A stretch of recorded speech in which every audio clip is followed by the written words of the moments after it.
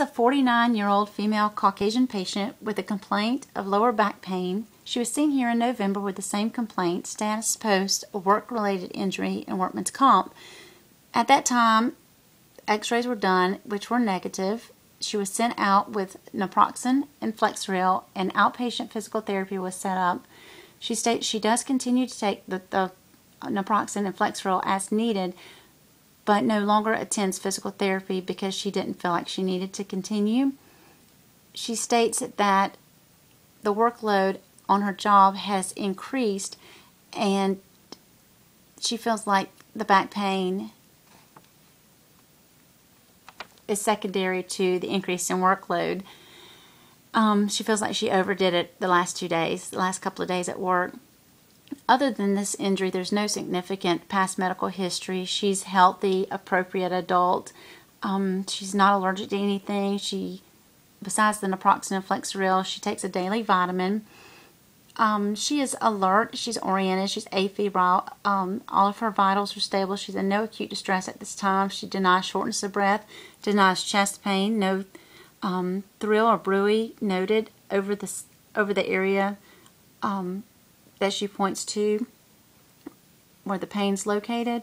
Also, no ecchymosis or erythema noted at the site. No trauma. Patient denies frequency or burning with urination. No loss of bowel or bladder function. She has equal normal strength of all extremities. She has positive reflexes in her lower extremities. Positive pulses. Denies weakness, numbness, or tingling of the lower extremities. States that the pain does not radiate. Pain is minimal with palpation and increases with movement, thus limiting her range of motion. There's no other neuro signs going on. No other muscles involved, just these in the lower back. Some of my differentials would be possibly a AAA, possibly a UTI, a possible ligament injury, a herniated disc, maybe an epidural abscess, compression fracture, or of course our muscle strain, or lastly a possibly secondary gain.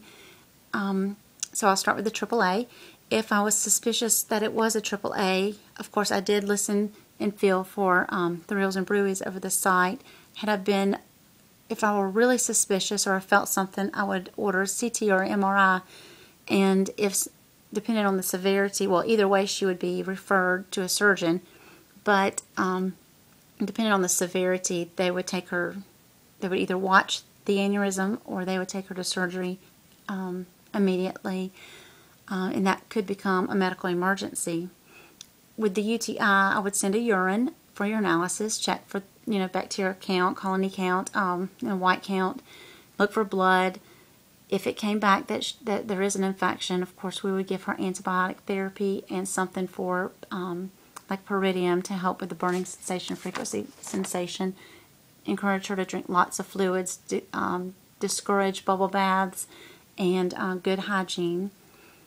For ligament injury, that would show up on an MRI. With it being in the lower back, there would probably not be a surgical intervention unless it was really bad, but we would possibly still want to refer her just to make sure we weren't missing anything.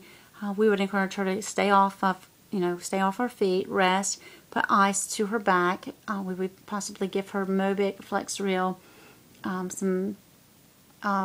put her on work restrictions, activity restrictions until she could follow up. With the herniated disc, there again, plain films would probably show that, or MRI. We would refer her out again if that showed up. She would need some pain management with NSAIDs, possibly opiates, and if it were very severe, she may have to go for a spinal fusion. Epidural abscess would show up also on an MRI, and that would be referred out and let the surgeon decide what he would want to do with that. The compression fracture, same thing, that would show up on x-rays, plain films. We would want to, of course, limit her her activity, give her something to control the pain, and she too may end up with surgical intervention.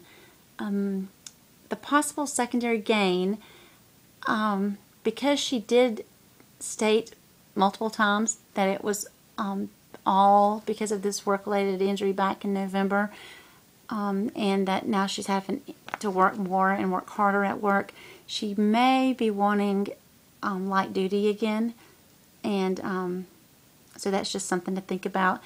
And the last thing, the muscle strain. Basically, when everything else is ruled out and you put the pieces together and you're looking at, what happened, it being the lifting injury, and then she was improving with physical therapy, and then when she stopped, she began to hurt again.